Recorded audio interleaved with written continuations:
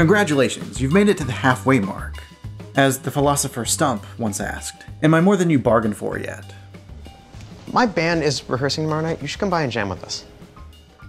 It's always a red flag when an actor leaves before a TV show is over. Are they bored by the material? Is there a problem behind the scenes? Or is there a legitimate reason to write off a character? House's diagnostic team goes through several changes, and depending on the character, it's either interesting or it isn't. Yes, those are the two options. It is, or it isn't. In the first 3 seasons, the original team includes Cameron, Chase, and Foreman. Cameron and Foreman quit, and Chase is fired. It's time for a change. In Season 4, Cameron and Chase float around in other departments, and Foreman comes back onto the team. House selects 3 new fellows in the style of a reality TV show competition, settling on Kuttner, Taub, and 13. By the way, she goes by that nickname because that's the number she wears during the competition. Call me 13. I'm not getting invested.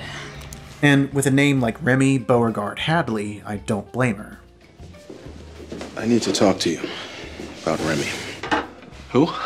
13. What did you call her? At the tail end of Season 5, Kuttner kills himself. Like most suicides, it's catastrophic and no one knows why it happened. We all want to know why Kuttner did it, but we're not going to waste time chasing ghosts. Except, I also know that the actor Kal Penn left because he accepted a position as Associate Director of the White House Office of Public Engagement. This is real. In Season 6, House returns from Mayfield, but Taub and 13 are preoccupied, so his original fellows fill in. Oh my God, it's 3 years ago. Does that mean I'm still crazy? Then Chase kills an African dictator. More on that later. Cameron leaves, Taub and 13 come back. 3 out of 4 ain't bad. In Season 7, 13 goes to jail for euthanizing her brother, which is code for Olivia Wilde has a movie to make. She's replaced by Martha M. Masters, a plucky, upstanding wonderkind. She's got principles. She's like the love child of Einstein and Mary Poppins. 13 gets out of jail and swings by for a few courtesy episodes. Masters moves on.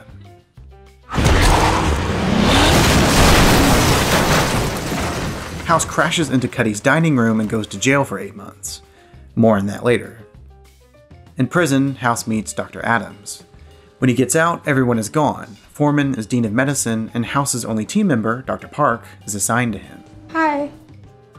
House hires Adams, and 13 swings by for one last paycheck. You know, the down vibe in here is totally ruining my Charlie's Angels fantasy. The haircut isn't helping either. And finally, Chase and Taub come back, giving us an amalgamation of old, new, and super new. If only there was a clean cutoff point that could have prevented these messy ins and outs. Now, you might be thinking, Jesse, Broken doesn't have any other characters in it. You can't just end the series without addressing the people we've gotten to know over the years. And to that I say, yes you can. But I would also argue that the secondary characters had better resolutions in Season 5 than whatever their final appearances were. At the very least, it would have avoided the scheduling nightmare of trying to keep their cast on a sinking ship. Though, it's always amusing when an actor is less involved and they have hairstyles that are totally out of character. Cameron goes blonde in Season 4. Hair makes you look like a hooker. I like it. 13 sports an ombre in Season 8, then she's completely blonde in the last 2 episodes. The prodigal daughter returns. And in the finale, Masters is missing her signature bangs. When a new character is introduced into a successful TV show, I have a couple of concerns. Are we attached to the old characters, and do the new characters get a chance to be? The first team only really existed to present the medicine. They definitely had their personalities, but we didn't get to know them outside of the hospital because they were basically broad categories that could contrast House. Now, no matter what I say, you agree with me, okay? Okay. Nicely done. You disagree with everything I say. Sorry, not understanding. It's close enough. And you get morally outraged at everything I say. That's a permanent marker, you know. Wow. You guys are good. So losing the team in one fell swoop was ambitious. In the workplace, people come and people go. It happens all the time. That's it?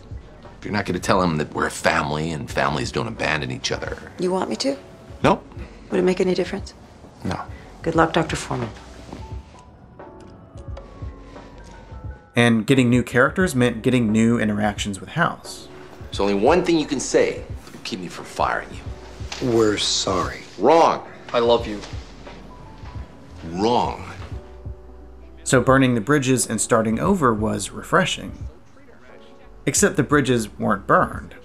Clearly we all felt attached to the original team because they stuck around, even if they weren't on the team. I think that for someone who's not involved in his team, you're remarkably involved in his team. Let it go. Let him go. So instead of a tight cast with 6 main characters, now we have 9, each vying for valuable screen time. I talked about how the structure shifted to more character-driven stories, and I think it had to because there were so many people. And we've now got 3 more people on our show than we used to, and I like them all, and it's really going well, but it does become a challenge to give everybody their due. It's hard not to draw comparisons. If the point is to change, to grow, to let go, keeping the old cast defeats that purpose. They have the benefit of seniority. What I love about when I see our old cast in this new season, they have more gravity and they seem to have more weight by virtue of the fact that we have these new candidates. Like, their names are still in the title sequence. Jennifer Morrison continues to get special billing in season 6, despite only appearing in 7 episodes. Ironically, by the time they update the credits in season 7, Olivia Wilde also only appears in 7 episodes. But to me, the second team is just as valid as the first. They're part of the fabric of the show because they're around long enough. But the one-off newbies only get 1 season, and they have to compete with greater seniority. And old team for the win. Not that I'm keeping score. Meet your new team member. Her name is Martha M. Masters. I like Masters. She's annoying, but that's pretty much magic around House. So I guess honesty is the best policy. Why'd you say that?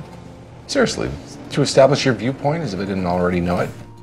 There is a major moral standoff between House and Masters, as there is, I think, almost every single character that he ever comes into contact with. She was so naive that I wanted to watch her transform. But oh, look at the time, it's 1/4 Olivia Wilde's back, so you've got to go. Then in season 8 we get 2 more characters and they're fine. They actually remind me of characters you'd get in a first season. They have a basic backstory that you'd expect to be built on over the course of a series. Park is socially awkward, lives with her parents, and punched her boss for sexual harassment. Adams is self-righteous, ran away as a teenager, and has a cheating ex-husband. But then the show's over, so that's it. While doing the research for this video, I had to sort through commentaries, interviews, and behind-the-scenes clips. And the material for the last season felt really weird because it's supposed to be this in memoriam retrospective, highlighting the accomplishments of the show. But every so often, these 2 would show up to add to the conversation, even though in the scheme of things, they contributed very little. Everybody gets along very well. It's very much like a family. I mean, after all, we are spending more time with our crew and our cast and everybody in production more than our family, so it's a good thing we get along. And that disparity is most apparent in the finale. House fakes his death, and the cast reunites to eulogize this character, to summarize their relationship over the years. Some characters pour out their heart and soul because House meant so much to them. He knew how to love. But the newbies obviously can't do that. House hired me when no one else would. He got me fired. He gave me the guts to get fired. He gave me the courage to quit. And that puts it in perspective. They don't deserve this mantle. They were late additions on a series with 1 foot out the door. So what if we avoided any placeholders by leaving the secondary characters in season 5? Where are they, and why is that better than their final appearance? Well, Kuttner died. I am, however, aware of the butterfly effect. If Broken was intended to be the last episode, Kuttner wouldn't have to be written out of the show. So if Kuttner lived, House might have dodged a mental breakdown, therefore no Broken. But as a video essayist, I'm not trying to say what should have happened all those years ago. I'm expressing what I want based on what I got. It's called wish fulfillment. I've worked through a lot of bad stuff in my life. Always done it solo.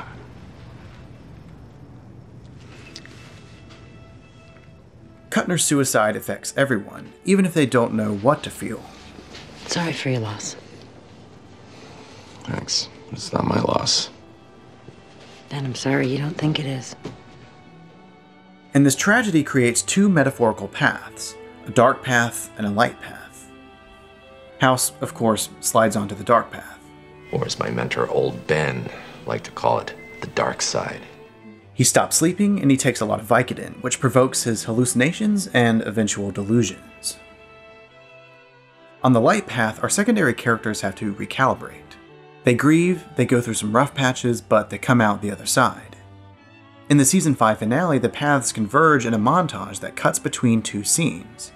House arriving at Mayfield, and Cameron and Chase getting married. From the get-go, you can see a contrast in the scenes. One is dark, cloudy, and daunting. The other is bright, decorated, and celebratory. And there are deliberate shots that are meant to parallel each other. House gives up his possessions, Cameron and Chase exchange rings. House walks toward Mayfield, Cameron and Chase walk down the aisle. And it suggests that House has a lot of work to do, while the secondary characters have reached some kind of stability. Well, if their story stopped here.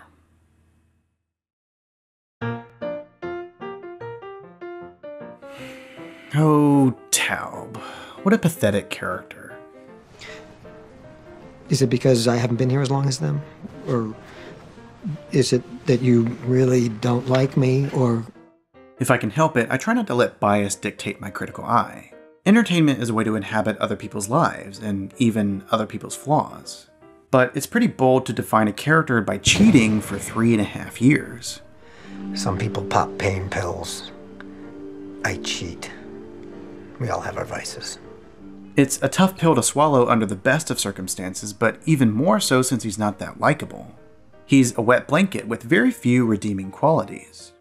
Taub used to be a plastic surgeon and he had an affair with a patient. His company signed a non-disclosure, he signed a non-compete, which is why he works for House. You're keeping him because he's a philanderer? Where do I sign up? Ask the Mormon. I'm keeping him because he's interesting. But he's not that interesting. He's just a pragmatic guy who also cheated on his wife. How long have you been married? 12 years. Taub has been married to Rachel for 12 years. Or is it 22? We've been together for 22 years. 12 years and counting. I've loved Rachel for 20 years. Okay, I want to be fair, because he does say been together, not married. That would mean they dated for 10 years first, but stranger things have happened. It's not like the writers would make a throwaway reference and then forget about it. I was pretty cruel to my little brother when I was your age. Your older brother. Oops. To me, Taub works best when he's the fallible everyman. He has a matter-of-fact personality that doesn't sway too far to one side or the other. He's occasionally funny, occasionally angry, and most of the time, just a guy. So let's say he made a mistake in his past. He cheated on his wife, and now he has to atone for his sins. Starting on the back foot and finding redemption. I think that works. And that's mostly what happens in Season 5. We need to talk. He tells Rachel about the affair, and they have to work on their marriage. By the end, not much has changed, and that's the point. A marriage story is a marathon, not a sprint. But Season 6 rolls around, and the name of the game is give them something to do. How can you convince someone you're not cheating on them? Don't cheat. After a while, they'll catch on. What if I don't want to wait that long? Taub can't just passively make amends over time. He has to have scenes, subplots, a reason to be. Otherwise, why is he here? So then he psychologically torments his wife. Taub develops wandering eyes for a coworker, and he is desperate to cheat again. So he floats the idea of an open marriage to Rachel. Is open marriage something you want? No. I mean, I know you'd never Initially she's upset, then she wants to give it a try, and then she gets cold feet. Sorry. Because I really wanted it. No. I've been an idiot. I don't need anything else. I just need you. You mean that? I do. But instead of doing the noble thing and getting a divorce, Taub just cheats anyway. And there's a lot that's preventing me from connecting with this storyline. First, my own personal preference. I accept that. Does it bother me that people hurt others because they're too weak to face the truth? Yeah. Sorry about that. Tell me she's not looking at me. Second, Taub is not an essential character. He's on the bottom of the priority totem pole, which means he's not given enough time to explore other aspects of his personality. Taub should have something, anything else, but he doesn't. He gets a couple of scenes and a couple of episodes, and they have to be on brand, his defining attribute, cheating. He cheated on me every chance he could. Wait, you saying that I want her? Don't know what you want, don't care what you want. I'm married. So am I. Well, I'm married. Boring. I know some married people who aren't boring. A few years back, I was one of them. Can you honestly tell me you've never done anything hypocritical? I'm sure you had good reasons. You're kidding me. You've cheated? What? No. Why would you say that? Because you look guilty as hell. Are you serious? Of course you're serious. Yes, everyone knows. God, they must think you're a creep. I can't put my finger on it, but something tells me that Taub cheated on his wife. And finally, in order for this plot to work, I have to believe that a young, hot woman is attracted to Taub, because that's who they chose to cast. That woman would totally do you. You think? Do I really have to say it? Taub is not Don Draper. He's a short, balding, middle-aged loser. Any more heartless critiques of my general appearance? And more importantly, a jerk, but not a charismatic jerk. There are a million reasons to like someone. Ugly people can be charismatic, and attractive people can be jerks. But it's hard to believe that this particular ugly jerk attracts not one, but two young, hot women. You said the one guy was short with a big nose. Guess he's not the only thing that's big. In season 7, Taub finally gets divorced and somehow starts dating a nurse named Ruby. How did he get you to go out with her? Why? Is there something? No. He's great. I'm just asking because. Well, he's. And as soon as he does so, he starts sleeping with Rachel again. The stars align and Taub gets Rachel and Ruby pregnant at the same time. Wow, maybe this is a soap opera. I knew it! Julio knocked her up before her appendix burst. You got her after. As laughable as that is, it gives Taub something else to do. It's the closest he comes to being a normal guy again. But just a guy doesn't mean much.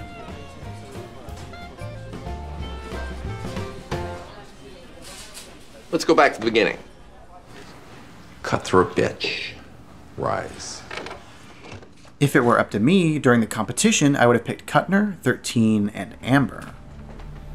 Got a diagnosis yet? Get out of here. I mean, it would have pissed a lot of people off because she's about as pleasant as a titty twister.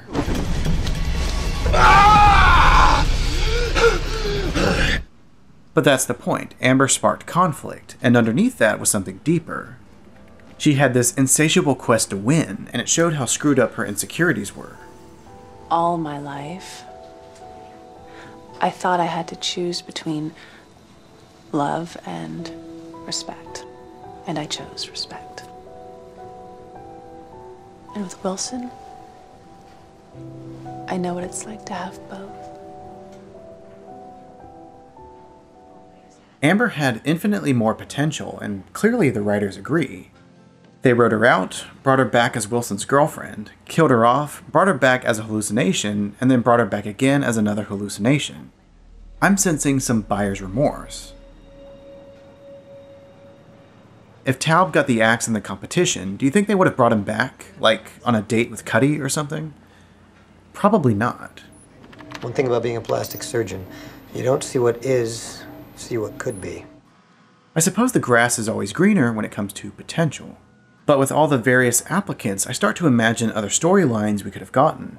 Imagine the plot of an old man who has impeccable book smarts but no hands-on experience. 30 years I worked in the Columbia Med School admissions office. Audited all the classes. Most of them more than once. I just never got a diploma.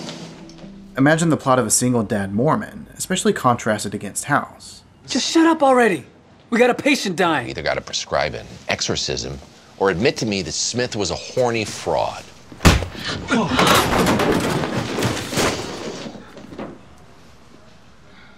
Taub is the death of imagination, and for years I've struggled to understand what made him so appealing.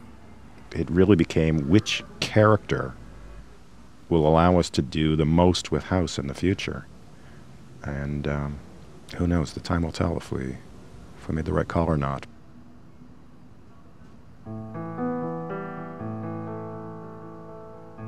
"13" was broadly defined by Huntington's chorea, a debilitating disease that affects cognition and movement. A woman with ambition given an early death sentence. So either she can embrace her diagnosis or not. And since storytelling is all about change, remember resistance to acceptance.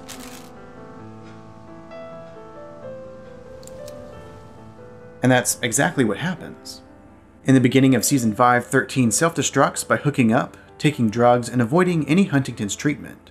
Her life is over, so why bother? By the end of Season 5, she's in a stable relationship and making efforts to maximize her lifespan. Okay, cool.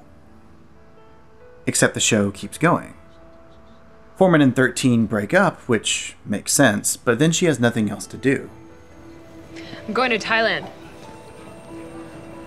Really? Interesting. Part of embracing a disease means embracing vulnerability.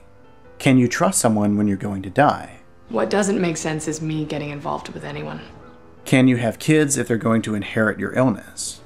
I want kids. I think these kids are already spoken for. Not now. But since we're dating, I just thought you should know. And these concepts are usually associated with relationships. Without that, you can only explore vague personal happiness, which again, she already achieved. Then, to accommodate Olivia Wilde's schedule, 13 mysteriously disappears in Season 7. We knew Olivia was taking time off to go do movies, which was great. So the writers had to come up with a reason why she was absent. You have a sibling that you've never mentioned. 13 left Princeton because her brother, who also has Huntington's, is pretty far advanced in his symptoms and is actually dying. And they had made a deal earlier in life when their mother died of Huntington's that if they ever progressed to that state, that she would kill him, a mercy killing. 13 goes to jail for euthanizing her brother, which is interesting, but it's hard to get over the secret brother thing. She's mysterious, so I can't really prove that she didn't have a brother, but nothing ever led me to believe that she did. So how old were you when your brother left home? Why do you think that I... Why aren't you answering? Did your mother initiate the divorce? We should probably focus on what's wrong with her lungs. Are you a Wiccan? I know Kuttner is an only child. I know Foreman has a brother. I know Wilson has a brother. I know Cuddy has a sister. I know Chase has a sister. Cameron probably has siblings. I'm not an only child. Interesting. Taub, I have no idea, so I just assumed 13 was an only child since it never came up. She talks about her parents all the time, but not a sibling. Especially not a sibling with the same condition that she has. And 13 is the only character to get a childhood flashback. It's a deliberate visual anomaly, giving us more information than we need, and there's no brother in the picture. So I think this explanation is fairly tacked on. But whatever, it's a thoughtful concept sold by Olivia Wilde's phenomenal performance. I put in the needle, and he just got quiet. And it was over.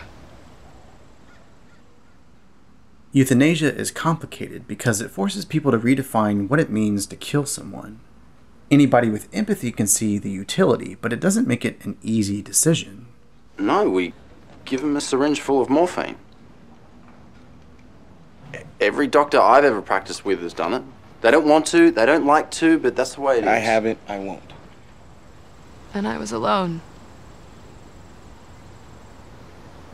And one day, I will be that sick, and there will be no one there when it's time. I'll kill you. When the time comes, if you want me to. This is a big moment because it's the first time House and 13 connect. They were never really that close. You're the only one he's never really been able to suck into his crazy house vortex. Keeps him grounded. And it's what defines their relationship for the rest of the series. He was willing to kill me. And I'll always be grateful. Unfortunately, that doesn't mean much because 13 isn't around for the rest of the series. She's got traveling to do. I'm going with my girlfriend, the woman I love. To have fun. I just wish they could have explored this dynamic. It's introduced and dropped, so it's just an empty promise. So what sounds better? A character that achieves personal and romantic fulfillment, or a character that achieves personal and romantic fulfillment, but only after a lot of complicated, unnecessary steps?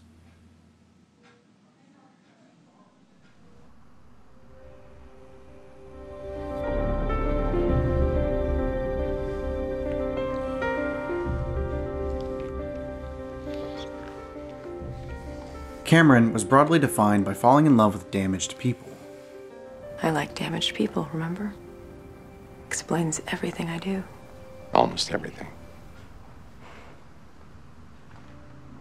You could say Cameron's naive. She wants to save the universe, but doesn't realize how that's going to hurt her in the process. But I would argue that she's much more calculating than that.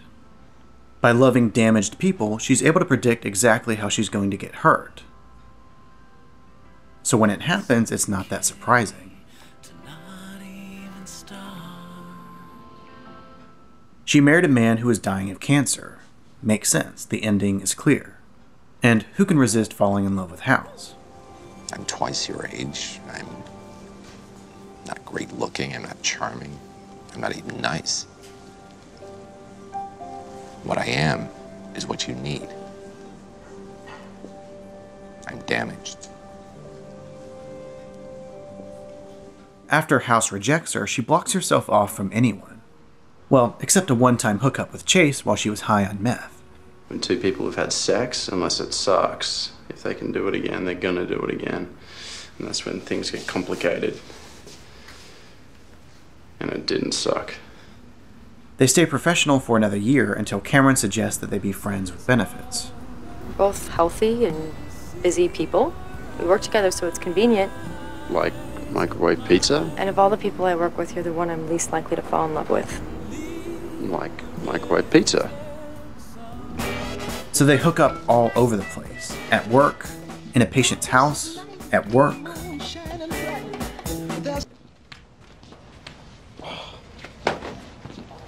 Sorry. Looking for an extra large trash can. Why would I want to get caught?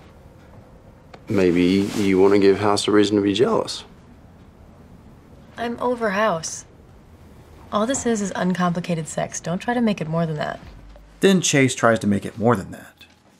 He tells Cameron that he likes her, so she ends it. Again, she's protecting herself with a predictable outcome. Once a week, Chase reminds her that he likes her, and eventually she realizes that she likes him too. Throughout seasons 4 and 5, they date.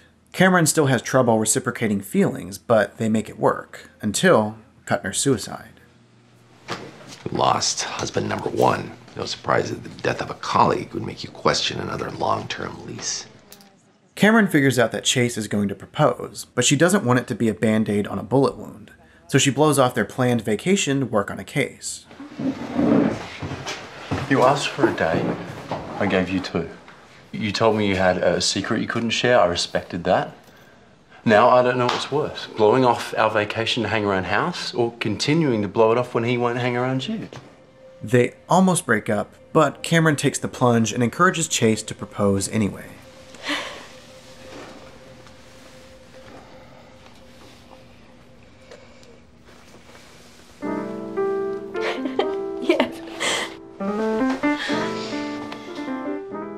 There's just one last hang-up. I have my husband's sperm.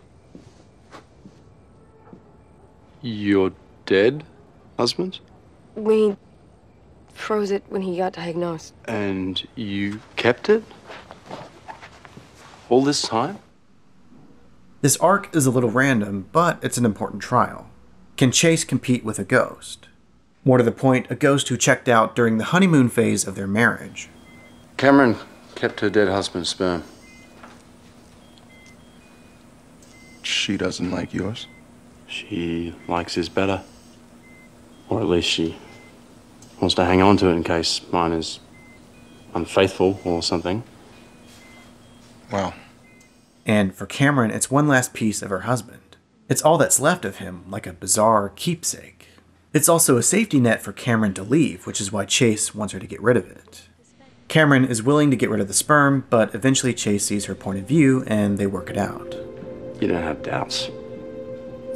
You just don't want to kill the only thing left of someone you loved.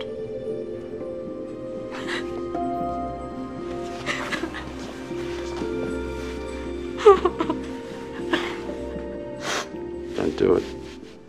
So by getting married, Cameron finally puts her baggage behind her. She's allowed herself to love someone who isn't a charity case. Just tell me the truth. What? Did you ever love me? I don't know.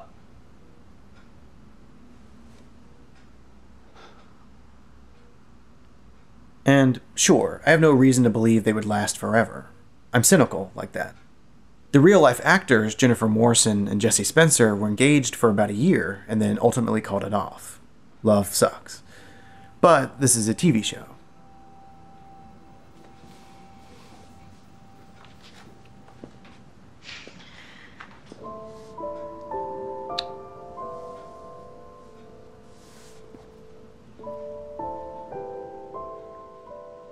After Broken, Cameron divorces Chase. She leaves the show, and in the finale, she returns for House's eulogy. And her last shot is looking at a photo from the good old days. Oh, that's sweet. Wait, who the hell is that? Is that her husband? And her child? What? Okay, in writing, you've got two choices. Either you embrace the artificiality of it all, symbols, arcs, and tidy resolutions, or you don't. Life is unpredictable and doesn't conform to the structure of storytelling. If they wanted to have Cameron and Chase divorce in order to give Jennifer Morrison a way out of the show, fine. It's depressing and unsatisfying, but sometimes life is like that. Life is messy argument, nice. Explains everything without explaining anything. But you can't decide at the last second that you want to complete that artificial long-form arc. A symbolic marriage works. A depressing divorce works. A 5-second shot of, no wait, she does get to have a normal marriage, doesn't work. Not only because it's playing ping pong with her trajectory, but because I have no attachment to this stranger. If the point was to put her baggage behind her, then this was the way to do it. Doing it again with a stranger is dumb. And what I consider a mistake actually shows how smart the writers are. They know exactly how to resolve character arcs because they already did it. Like 13, Cameron is in the same place as she was in Season 5, but now we've added a lot of complicated, unnecessary steps. So, why did she leave? At the beginning of Season 6, the team treats Dabala, a dictator whose military tactics parallel Rwandan genocide. They carved Inyenzi, cockroach, onto her stomach because she's CTB. I'm very sorry, but I can't discuss other patients. You should talk to a lawyer, talk to the UN. So they can sit and watch like they did in Rwanda. So Chase flips the metaphorical trolley switch by falsifying a medical test, leading to Dabala's death. That's a heavy dilemma. Can you kill someone if it's for the greater good? For weeks, Chase is plagued with guilt. It weighs on his conscience and his marriage. Chase, you really think you can kill another human being without any consequences to yourself?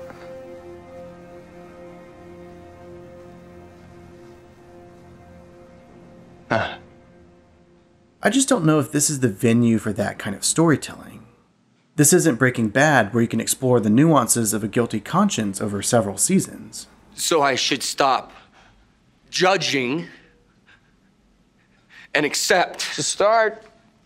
So no matter what I do, hooray for me because I'm a great guy. It's all good. This is an episodic Doctor show where change is mild and incremental. Then what do I have to do? What does God need me to do? If you're a doctor and you've killed a dictator, then feel free to correct me. But to me, it's just a little too transparent that they needed something big for Cameron to leave Chase over after they just got married. Eventually, everything snaps back into place, life goes on, and they more or less forget about this significant event. MRI is adrenal glands. You're okay with that, right? You're not gonna put a pillow over his face. A better scenario is killing a patient by mistake, which is what Chase does in Season 2 because he's distracted by his dad's death.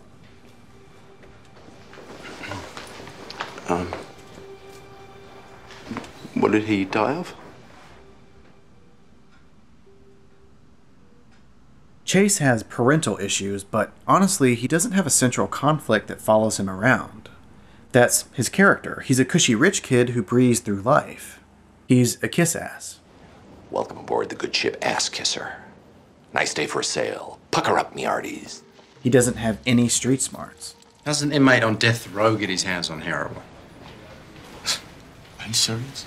Man knows prisons. When we got a yachting question, we'll come to you. Differential diagnosis. Guys in the ER, bleeding on everybody. Drugs? He's a cop. Good point. How about drugs? And at best, his jokes are cute. Your mama's so fat, when her beeper goes off, people think she's backing up. And that's all part of his charm, his contrast to the other characters. But if you put a gun to my head and told me to cut one of the original cast members, I would have to pick Chase. There's nothing wrong with just wanting to hang out, but this is not the place to do it. But by the last season, he's my favorite secondary character. I think Chase is the only character whose best iteration is in Season 8. Some of that is by default, but if you look at his arc from start to finish, it's a coming-of-age story. Chase has been pushed around all his life. Pushed into the seminary, pushed into medical school, and then pushed off the team. You're fired. Why do you always do things you don't want to do? It's okay. I don't expect a real answer. In the middle seasons, he finally learns to stand up for himself. Until this inspection is over, you're back on house watch. Current case, past cases. He doesn't have a current case. I have a whole department. And are you gonna fire us if we don't? I was just asking for your help. I'm not playing this game. Seriously? You're walking out? You want help? I'm here. If you just need to vent, leave a message. I like him better like this. You? And by the last season, he's so jaded that he starts to resemble House. You asking me if I think my wife is trying to kill me? Yes, I am. You think you should kill yourself if you become a burden to the people who love you? If you really love them back, then yes. That's really dark. It's not naive. You think people can change? No. But I don't think that's going to change your opinion because people don't change. People don't change. For example, I'm going to keep repeating, people don't change. But Chase, of course, changes. He matures over the years and he learns the most, which makes him a prime candidate for House's position. I've learned a lot here. Enough to run my own team. So in the end, Chase gets the job. He's got the right demeanor, experience, and expertise. And this would be absolutely perfect, except Foreman was supposed to be the next House. Vince, I'm Dr. Foreman, head of diagnostics. So you must be the genius's replacement. I prefer to think of myself as Genius 2.0. From day one, the show compares the two. They're confident but arrogant. You're just as pompous and superior as he is. They're commanding but nonconformist. You're not wearing a lab coat. House doesn't wear one, does he? They're witty but evasive. Oh, deflecting a personal question with a joke. Gee, who do I know that does that? Yeah, I'm just like him. Except for the angry, bitter, pompous cripple part. Maybe we should all pitch in and get you a nice cane. You already have the matching gym shoes.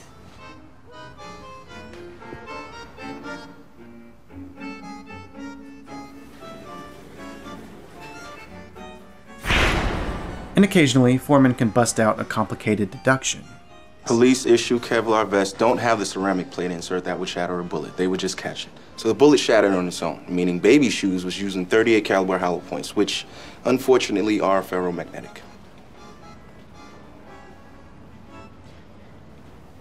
It's just so cool that you know that. But Foreman hates those comparisons because it pokes holes in his idealistic principles. Foreman wants to believe in the best of humanity and wants to be a part of it. But if he's like House, then maybe he's not that wholesome. I am both amused and annoyed that you think I should be less stubborn than you are. You and Dr. House, you are both cold bastards. Only you'd expect an argument to be rational. You and that ass boss of yours. I have to, like, House. You're not acting like House. You are like him. And if any of those comparisons were too subtle for you, check out this direct symbolism. The risks of a false positive on a biopsy outweigh... Either you do the biopsy or I talk to your superior. Which is it? Dr. House. So now that we've primed the canvas, we should be able to predict the natural conclusion of this story. Either he's going to resign from this line of work because he doesn't want to be corrupted. I hate that in order to be like you as a doctor, I have to be like you as a human being. Or he's going to assume the role of head of diagnostics.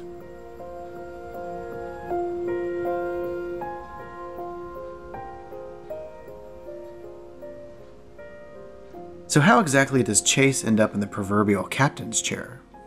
Well, once again, you can see how serialized storytelling creates an impasse. You don't want to lose the cast we know and love, so Foreman can't leave.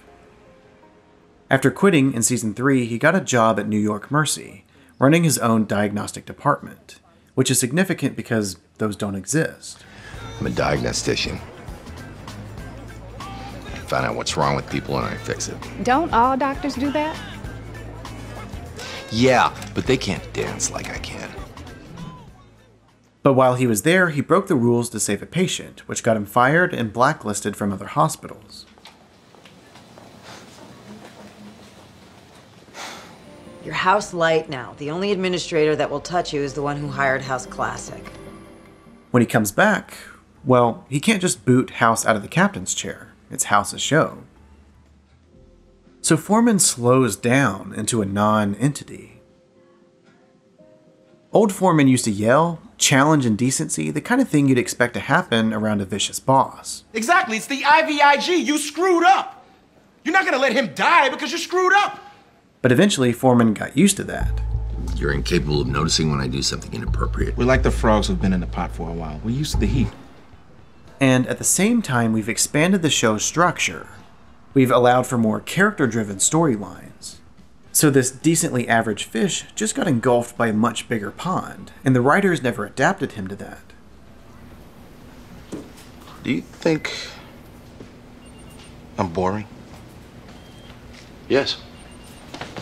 Anyone ever tell you you can be a real buzzkill? Yes. House thinks I'm a robot. You think I'm a wuss? No. I think you're repressed. I can't tell if you're being passive-aggressive or this is just your regular fun-loving personality. Here's my impression of Foreman on the happiest day of his life. Now the saddest day of his life. Instead of lampshading how boring your character is, make him interesting. See, I don't think old Foreman is boring at all. Hey, there's a line here. That's why I said, excuse me, Brenda, I need a bed and... We all need stuff. Push me again. Part of the point of the original team was to show how much devotion it took to be a doctor of this caliber. It took utter sacrifice, and their personal lives fell to the wayside. I see you with Doctors Chase and Cameron, and y'all got empty ring fingers. You're alone.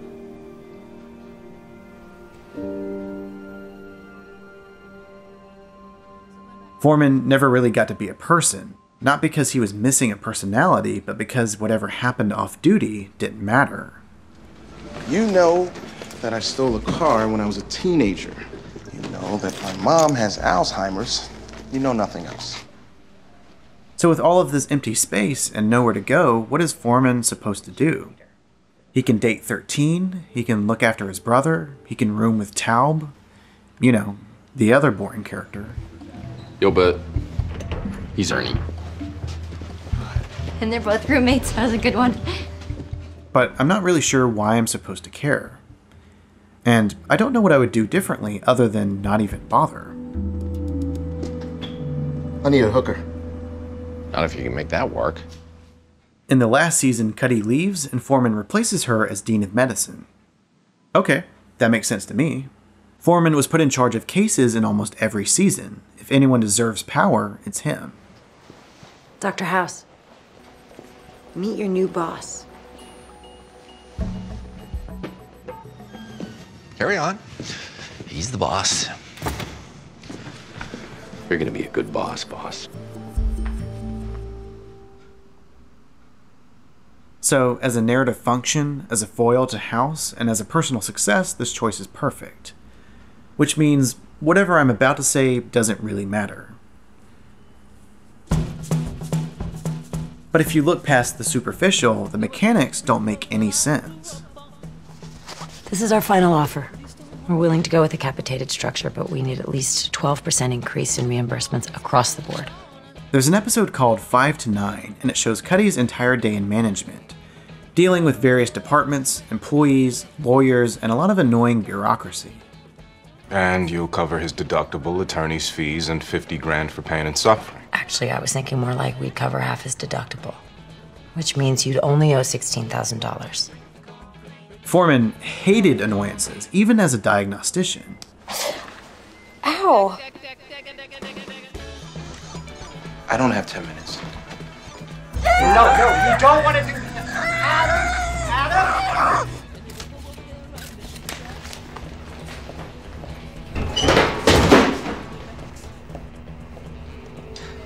He's always been really good at the big romantic gestures, but ask him to do the dishes or show up for a meal on time or driver. Almost done here.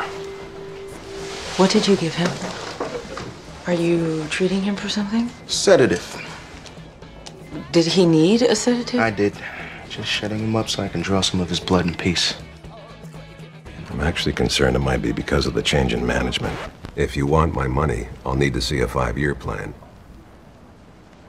Let's go through it point by point. First up.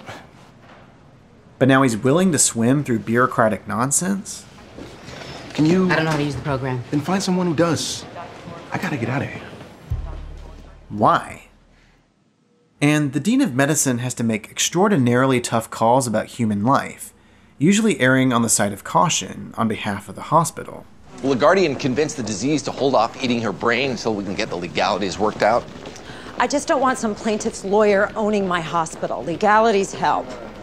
I would think Foreman would remember that when the red tape almost killed him in season 2. Regulations are clear. And the punishment for violating those regulations. Is it death? Because frankly, I'm okay if you get a fine, a suspension, hell, you can spend a couple of years in jail if it saves my life!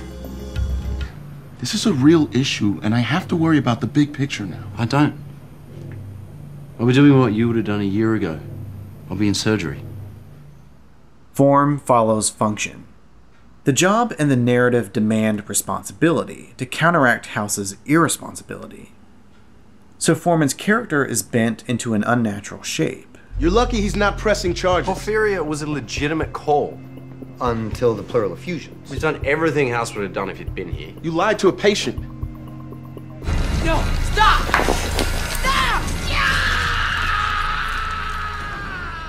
Yeah, Foreman disagreed with House over ethics, but when he was convinced he was right, he'd do anything to save a life. Lie, cover up evidence, or break the rules. There's a reason we have rules. If every doctor did whatever his gut told him was right, we'd have a lot more dead bodies to deal with. It won't happen again. Yes, it will. Because you confuse saving her life with doing the right thing. Also, I don't understand how Foreman got this job. He was blacklisted, right? The world thinks I've been corrupted, so no one will hire me. He was virtually unemployable for disregarding protocol. And he compromised a clinical trial in season 5, then told the company, which basically bars him from any future studies. You falsified medical records. Put this hospital's reputation in jeopardy. You're lucky you still have a license. He's not really racking up ethical brownie points, so who decided to promote him? Well, the writers did. They did the best they could with an unpredictable curveball.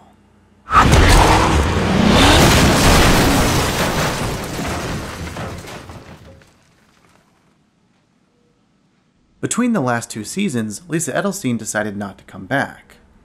And since everyone involved is professional and diplomatic, the reason is ambiguous. The most likely reason seems to be financial. Lisa Edelstein, along with Omar Epps and Robert Sean Leonard, were forced to take pay cuts after their contracts expired. And you can tell the money was tight by the amount of product placements in the last season.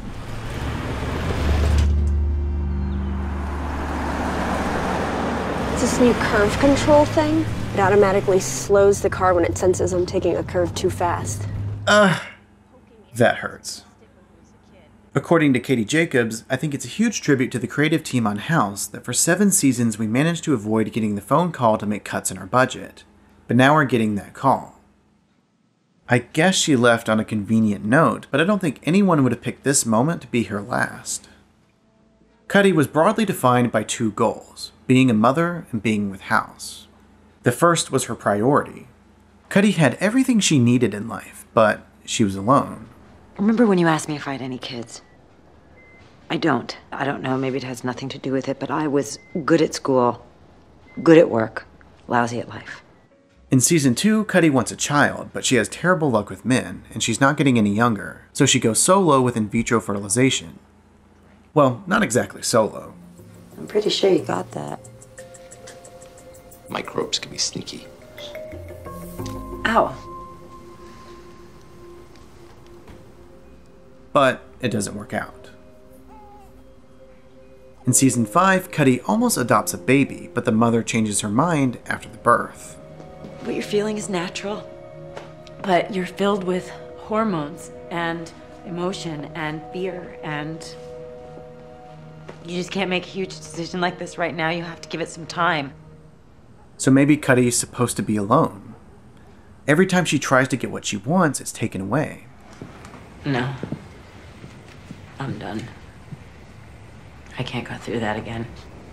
You're quitting. Just like you quit IVF. Yeah, just like that.